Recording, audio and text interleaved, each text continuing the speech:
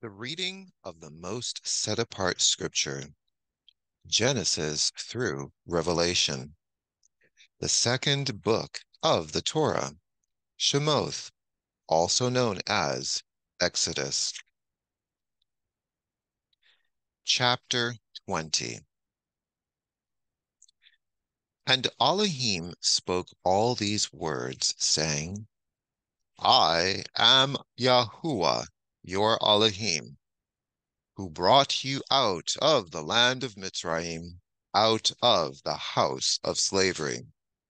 You have no other mighty ones against my face.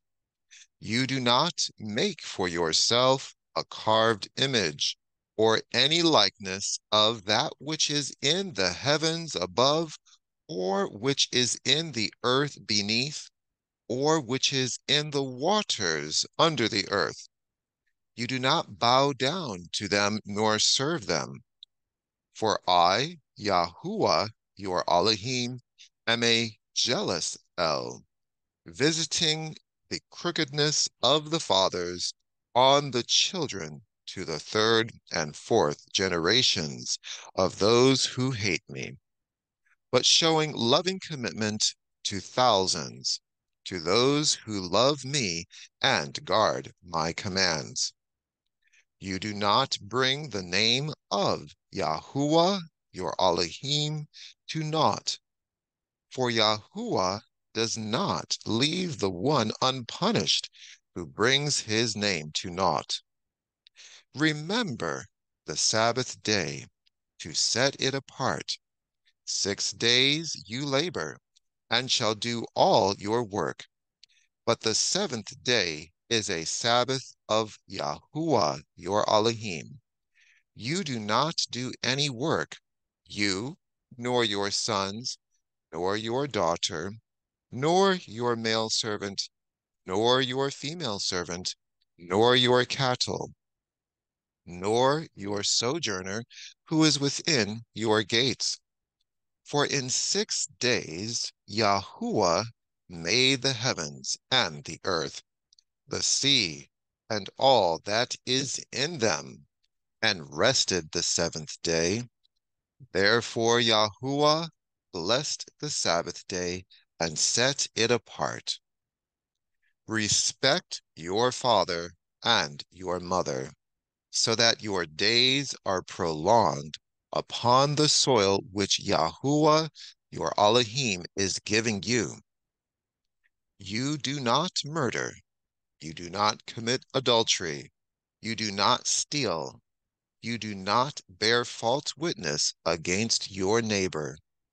You do not covet your neighbor's house. You do not covet your neighbor's wife, nor his male servant, nor his female servant, nor his ox, nor his donkey, or whatever belongs to your neighbor. And all the people saw the thunders, the lightning flashes, the voice of the shofar, and the mountain smoking. And the people saw it, and they trembled and stood at a distance, and said to Moshe, You speak with us, and we hear, but let not Elohim speak with us, lest we die. And Moshe said to the people, Do not fear, for Elohim has come to prove you, and in order that his fear be before you, so that you do not sin. So the people stood at a distance, but Moshe drew near the thick darkness where Elohim was. And YAHUAH said to Moshe, Say this to the children of Israel. You yourselves have seen that I have spoken to you from the heavens. You do not make, besides me, mighty ones of silver, and you do not make mighty ones of gold for yourselves. Make a slaughter place of earth for me, and you shall slaughter on it your sending offerings and your peace offerings, your sheep and your cattle. In every place where I cause my name to be remembered, I shall come to you and bless you. And if you make me a slaughter place of stone, do not build it of cut stone, for if you use your chisel on it, you have profaned it. Nor do you go up by steps to my slaughter place, lest your nakedness be exposed on it. Chapter 21. These are the right rulings which you are to set before them. When you buy a Hebrew servant, he serves 6 years, and in the 7th he goes out free for naught. If he comes in by himself, he goes out by himself. If he comes in married, then his wife shall go out with him. If his master has given him a wife, and she has borne him sons or daughters, the wife and her children are her master's, and he goes out by himself. And if the servant truly says, I love my master, my wife, and my children, let me not go out free, then his master shall bring him before Elohim, and shall bring him to the door, or to the doorpost, and his master shall pierce his ear with an awl, and he shall serve him forever.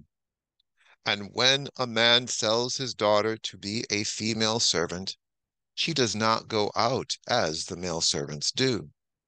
If she is displeasing in the eyes of her master, who has engaged her to himself, then he shall let her be ransomed.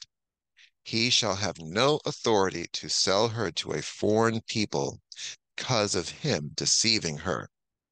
And if he has engaged her to his son, he is to do to her as the right of daughters.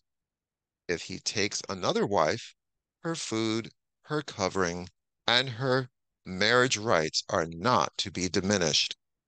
And if he does not do these 3 for her, then she shall go out for naught, without silver.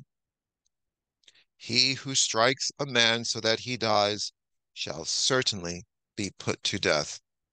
But if he did not lie in wait, but Elohim delivered him into his hand, then I shall appoint for you a place where he is to flee. But when a man acts presumptuously against his neighbor, to kill him by treachery, you are to take him even from my slaughter place to die. And he who strikes his father or his mother shall certainly be put to death. And he who kidnaps a man and sells him, or if he is found in his hand, shall certainly be put to death. And he who curses his father or his mother shall certainly be put to death.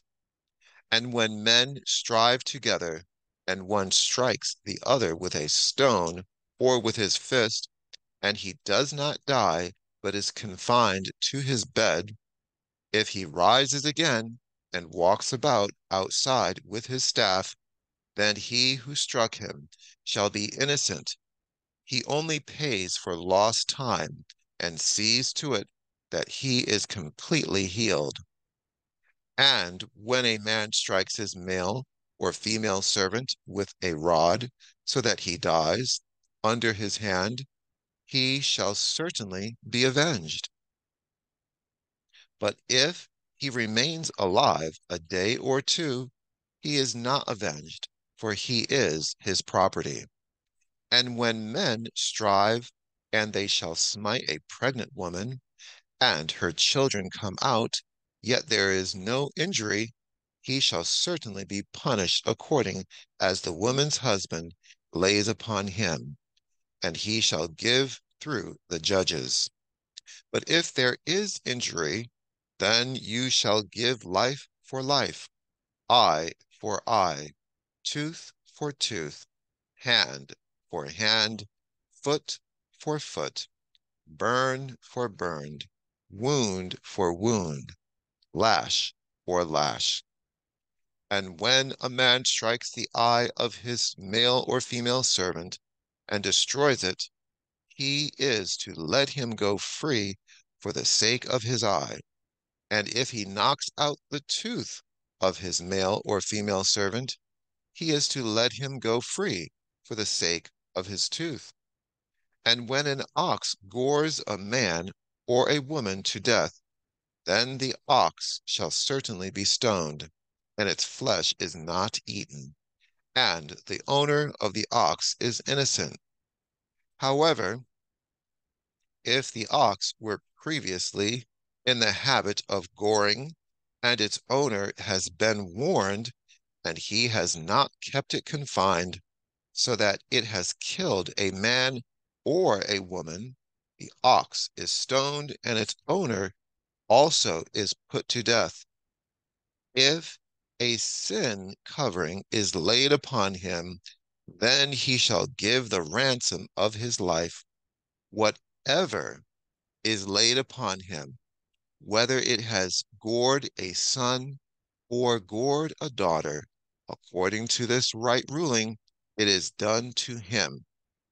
If the ox gores a male or female servant, he is to give to their master 30 shekels of silver, and the ox is stoned. And when a man opens a pit, or if a man digs a pit and does not cover it, and an ox or a donkey falls in it, the owner of the pit is to repay. He is to give silver to their owner, and the dead beast is his.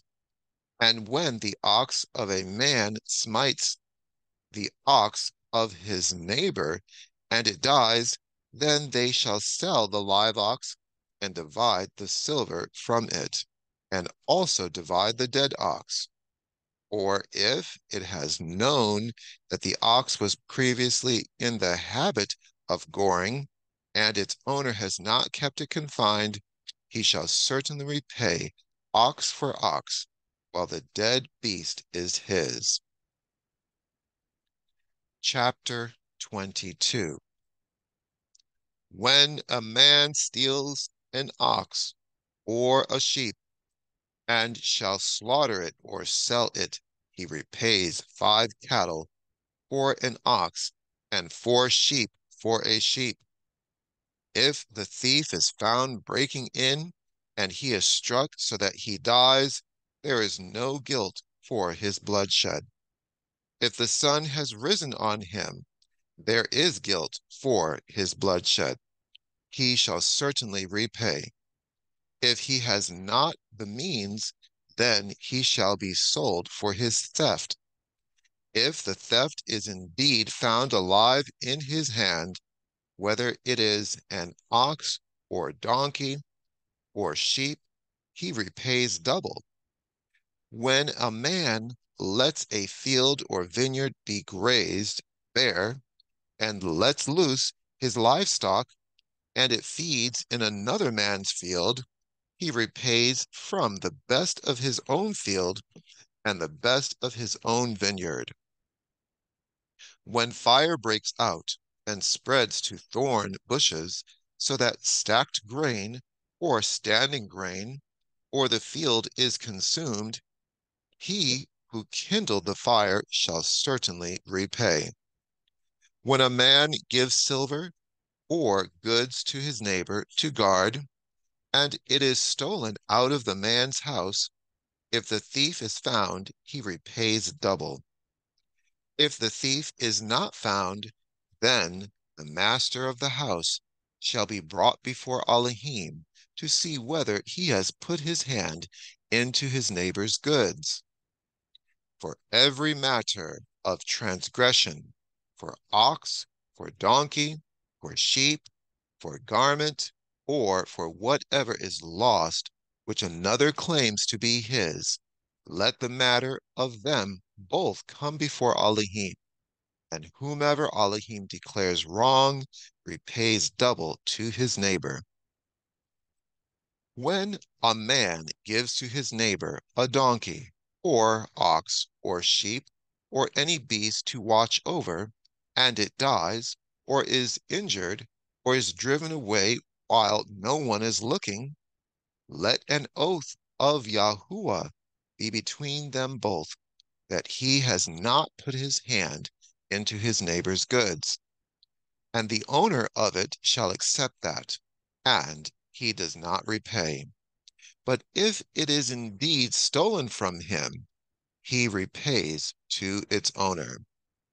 If it is torn to pieces, then let him bring it for evidence. He does not repay what was torn.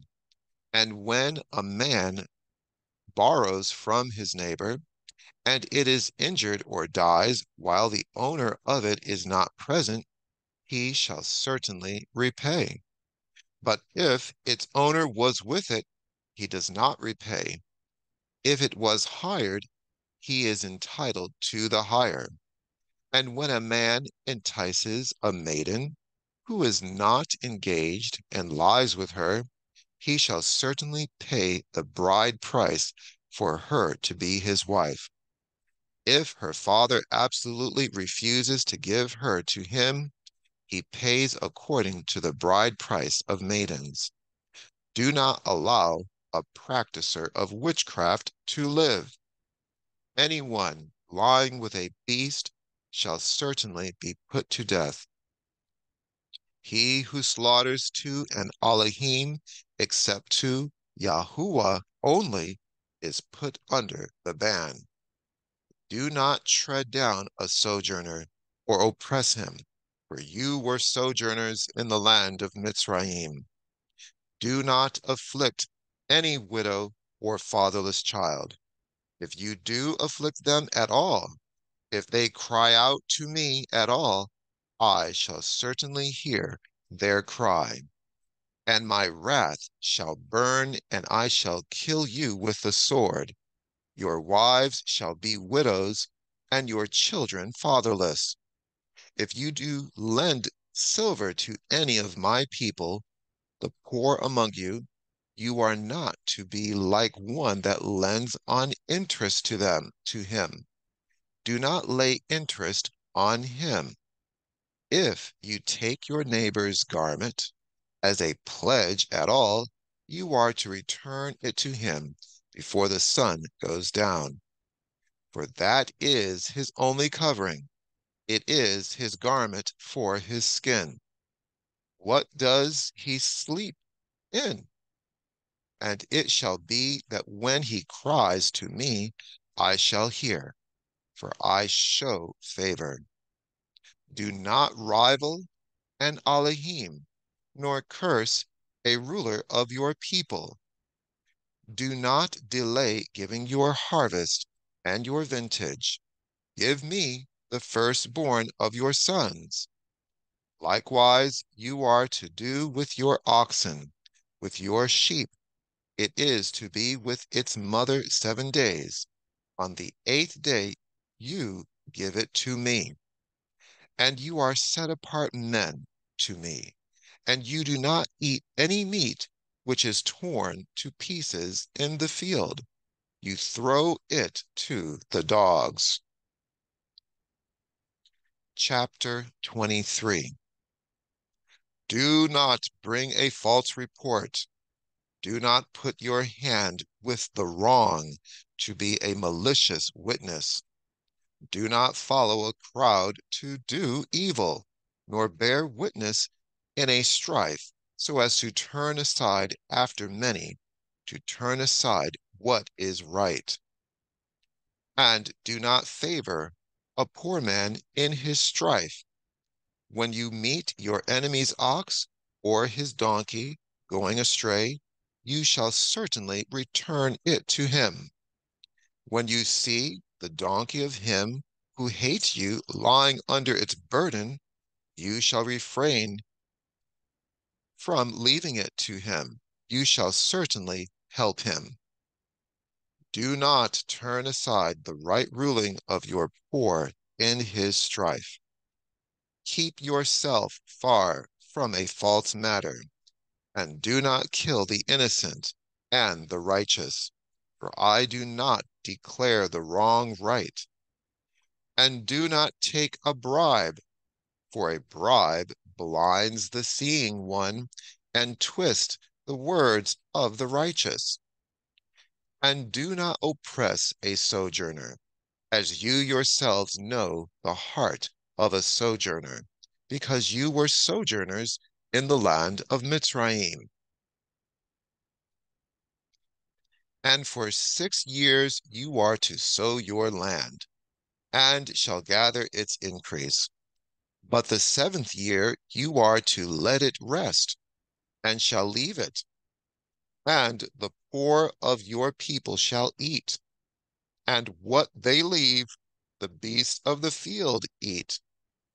Do the same with your vineyard and your olive yard. 6 days you are to do your work, and on the 7th day you rest, in order that your ox and your donkey might rest, and the son of your female servant and the sojourner be refreshed. And in all that I have said to you, take heed, and make no mention of the name of other mighty ones. Let it not be heard from your mouth. 3 times in the year you are to celebrate a festival to me. Guard the festival of Matzot. 7 days you eat unleavened bread, as I commanded you, at the time appointed in the new moon of Abib.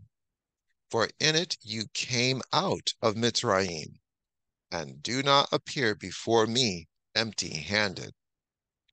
And the festival of the harvest, the first fruits of your labors, which you have sown in the field, and the festival of the ingathering, at the outgoing of the year, when you have gathered in the fruit of your labors from the field. 3 times in the year all your males are to appear before the Master YAHUAH. Do not slaughter the blood of my slaughtering with leavened bread, and the fat of my festival shall not remain until morning. Bring the first of the firstfruits of your land into the house of YAHUAH, your Elohim. Do not cook a young goat in its mother's milk. See, I am sending a messenger before you to guard you in the way and to bring you into the place which I have prepared. Be on guard before him and obey his voice. Do not rebel against him, for he is not going to pardon your transgression, for my name is in him. But if you diligently obey his voice, and shall do all that I speak, then I shall be an enemy to your enemies, and a distresser to those who distress you. For my messenger shall go before you, and shall bring you into the Amorites, and the Hittites, and the Perizzites, and the Canaanites, and the Hivites, and the Jebusites, and I shall cut them off. Do not bow down to their mighty ones, nor serve them, nor do according to their works, but without fail overthrow them, and without fail break down their pillars. And you shall serve YAHUAH, your Elohim, and he shall bless your bread and your water, and I shall remove sickness from your midst. None shall miscarry or be barren in your land. I shall fill the number of your days. I shall send my fear before you and cause confusion among all the people to whom you come, and make all your enemies turn their backs to you. And I shall send hornets before you, which shall drive out the Hivites, the Canaanites, and the Hittite from before you. I shall not drive them out from before you in 1 year, lest the land become a waste, and the beasts of the field become too numerous for you. Little by little I shall drive them out from before you, until you have increased, and you inherit the land. And I shall set your border from the Sea of Reeds to the Sea of the Philistines, and from the wilderness to the river, for I shall give the inhabitants of the land into your hand, and you shall drive them out before you. Do not make a covenant with them, nor with their mighty ones.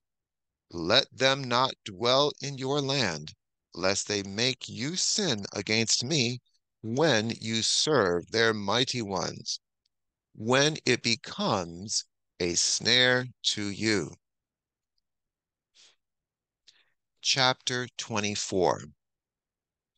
And to Moshe he said, Come up to YAHUAH, you and Aaron, Nadab and Abihu, and 70 of the elders of Israel, and you shall bow yourselves from a distance. But Moshe shall draw near to YAHUAH by himself, and let them not draw near, nor let the people go up with him. And Moshe came and related to the people all the words of YAHUAH, and all the right rulings. And all the people answered with one voice and said, All the words which YAHUAH has spoken, we shall do. And Moshe wrote down all the words of YAHUAH, and rose up early in the morning, and built a slaughter place at the foot of the mountain, and 12 standing columns for the 12 tribes of Israel. And he sent young men of the children of Israel, and they offered ascending offerings and slaughtered slaughterings of peace offerings to YAHUAH of bulls. And Moshe took half the blood and put it in basins, and half the blood he sprinkled on the slaughter place. And he took the book of the covenant and read in the hearing of the people. And they said, All that YAHUAH has spoken, we shall do and obey. And Moshe took the blood and sprinkled it on the people, and said, See, the blood of the covenant which YAHUAH has made with you concerning all these words. And Moshe went up, also Aaron, Nadab, and Abihu, and 70 of the elders of Israel. And they saw the Elohim of Israel, and under his feet like a paved work of sapphire stone, and like the heavens for brightness. Yet he did not stretch out his hand against the chiefs of the children of Israel. And they saw Elohim, and they ate and drank. And YAHUAH said to Moshe, Come up to me on the mountain, and be there, while I give you tablets of stone, and the Torah, and the command which I have written, to teach them. And Moshe arose with his assistant, Yahushua, and Moshe went up to the mountain of Elohim. And he said to the elders, Wait here for us until we come back to you. And see, Aaron and Hur are with you. Whoever has matters, let him go to them. And Moshe went up into the mountain, and a cloud covered the mountain.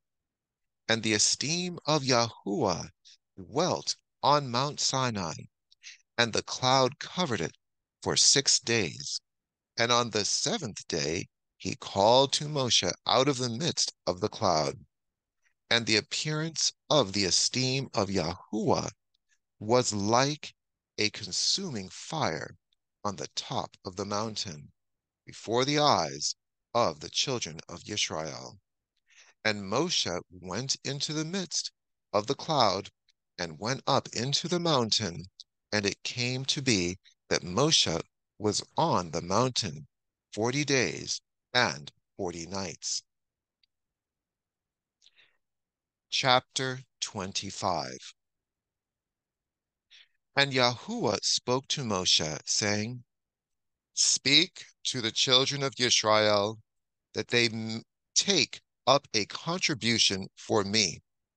From everyone whose heart moves him, you shall take up my contribution. And this is the contribution which you take up from them: gold, and silver, and bronze, and blue, and purple, and scarlet material, and fine linen, and goat's hair, and ram's skins dyed red, and fine leather, and acacia wood, oil for the light, spices for the anointing oil, and for the sweet incense, shoham stones, and stones to be set in the shoulder garment, and in the breastplate. And they shall make me a set-apart place, and I shall dwell in their midst, according to all that I show you, the pattern of the dwelling place, and the pattern of all its furnishings. Make it exactly so. And they shall make an ark of acacia wood, 2.5 cubits long, a cubit and a half wide, and a cubit and a half high. And you shall overlay it with clean gold, inside and outside you shall overlay it. And you shall make on it a molding of gold all around. And you shall cast 4 rings of gold for it, and put them in its 4 corners, 2 rings on one side, and 2 rings on the other side. And you shall make poles of acacia wood, and overlay them with gold, and shall put the poles into the rings on the sides of the ark, to lift up the ark by them. The poles are in the rings of the ark, they are not taken from it. And into the ark you shall put the witness which I give you. And you shall make a lid of atonement of clean gold, 2.5 cubits long, and a cubit and a half wide. And you shall make 2 cherubim of gold, make them of beaten work, at the 2 ends of the lid of atonement, and make 1 cherub at one end, and the other cherub at the other end. Make the cherubim from the lid of atonement at its 2 ends, and the cherubim shall be spreading out their wings above, covering the lid of atonement with their wings, with their faces toward each other, the faces of the cherubim turned toward the lid of atonement. And you shall put the lid of atonement on top of the ark, and put into the ark the witness which I give you. And I shall meet with you there, and from above the lid of atonement, from between the 2 cherubim which are on the ark of the witness, I shall speak to you all that which I command you concerning the children of Israel. And you shall make a table of acacia wood, 2 cubits long, a cubit wide, and a cubit and a half high. And you shall overlay it with clean gold, and shall make a molding of gold all around, and shall make for it a rim of a handbreadth all around, and shall make a gold molding for the rim all around.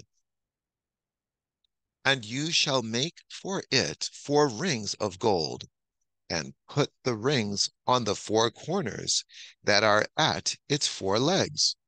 The rings are close to the rim, as holders for the poles to lift the table.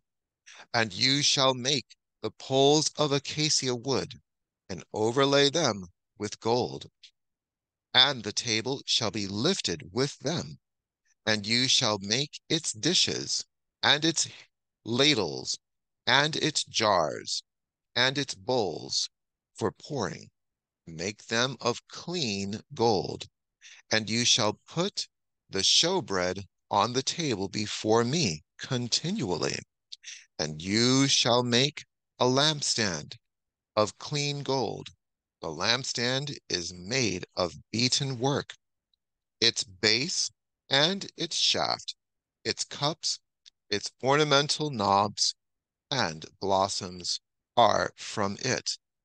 And 6 branches shall come out of its sides, 3 branches of the lampstand out of one side, and 3 branches of the lampstand out of the other side.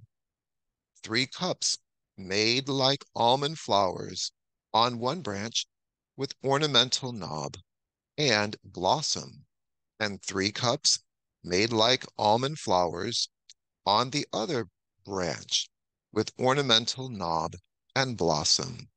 So for the 6 branches coming out of the lampstand. And on the lampstand itself are 4 cups made like almond flowers with ornamental knob and blossom, and a knob under the first 2 branches of the same, and a knob under the second 2 branches of the same, and a knob under the third 2 branches of the same, according to the 6 branches coming out of the lampstand. Their knobs and their branches are of the same, all of it one beaten work of clean gold. And you shall make 7 lamps for it, and they shall mount its lamps so that they give light in front of it. And its snuffers and their trays are of clean gold. It is made of a talent of clean gold with all these utensils. So see and do according to the pattern which was shown to you on the mountain. Chapter 26. And make the dwelling place with 10 curtains of fine woven linen, and blue, and purple, and scarlet material. Make them with cherubim, the work of a skilled workman. The length of each curtain is 28 cubits, and the width of each curtain 4 cubits, all the curtains having one measure. 5 curtains are joined to each other, and 5 curtains are joined to each other. And you shall make loops of blue on the edge of the end curtain on one set, and do the same on the edge of the end curtain of the second set. Make 50 loops in the one curtain, and make 50 loops on the edge of the end curtain of the second set, the loops being opposite to each other. And you shall make 50 hooks of gold, and shall join the curtains together with the hooks, and the dwelling place shall be one. And you shall make curtains of goat's hair for a tent over the dwelling place. Make 11 curtains. The length of each curtain is 30 cubits, and the width of each curtain 4 cubits. one measure to the 11 curtains. And you shall join the 5 curtains by themselves, and the 6 curtains by themselves, and you shall double over the 6 curtains at the front of the tent. And you shall make 50 loops on the edge of the curtain that is outermost in one set, and 50 loops on the edge of the curtain of the second set. And you shall make 50 bronze hooks, and put the hooks into the loops, and join the tent together, and it shall be one. And the overlapping part of the rest of the curtains of the tent, the half curtain that remains, shall hang over the back of the dwelling place, and a cubit on one side and a cubit on the other side of what remains of the length of the curtains of the tent is to hang over the sides of the dwelling place, on this side and on that side, to cover it. And you shall make a covering of ram's skins dyed red for the tent, and a covering of fine leather above that. And for the dwelling place you shall make the boards of acacia wood, standing up. 10 cubits is the length of a board, and a cubit and a half the width of each board. 2 tenons in each board for binding one to another. Do the same for all the boards of the dwelling place, and you shall make the boards for the dwelling place, 20 boards for the south side, and make 40 sockets of silver under the 20 boards, 2 sockets under each of the boards for its 2 tenons. And for the second side of the dwelling place, on the north side, 20 boards, and there 40 sockets of silver, 2 sockets under each of the boards. And for the extreme parts of the dwelling place, westward, make 6 boards, and make 2 boards for the 2 back corners of the dwelling place. And they are double beneath, and similarly, they are complete to the top, to the one ring. So it is for both of them. They are for the 2 corners. And they shall be 8 boards, and their sockets of silver, 16 sockets, 2 sockets under the one board, and 2 sockets under the other board.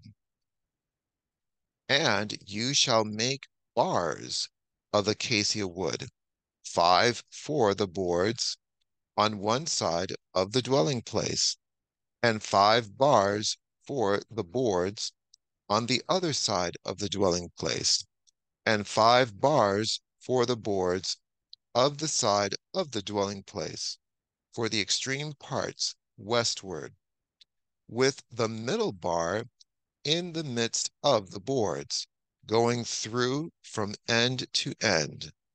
And overlay the boards with gold, and make their rings of gold as holders for the bars, and overlay the bars with gold. And you shall rise up the dwelling place according to its pattern, which you were shown on the mountain. And you shall make a veil of blue and purple and scarlet material and fine woven linen, the work of a skilled workman, made with cherubim. And you shall put it on the 4 columns of acacia wood overlaid with gold, their hooks of gold upon 4 sockets of silver. And you shall hang the veil from the hooks, and shall bring the ark of the witness there, behind the veil, And the veil shall make a separation for you between the set apart and the most set apart place. And you shall put the lid of atonement upon the ark of the witness in the most set apart place. And you shall set the table outside the veil and the lampstand opposite the table, on the side of the dwelling place toward the south, and put the table on the north side. And you shall make a covering for the door of the tent of blue and purple and scarlet material and fine woven linen made by a weaver. And you shall make for the covering 5 columns of acacia wood, and overlay them with gold, their hooks of gold, and you shall cast 5 sockets of bronze for them.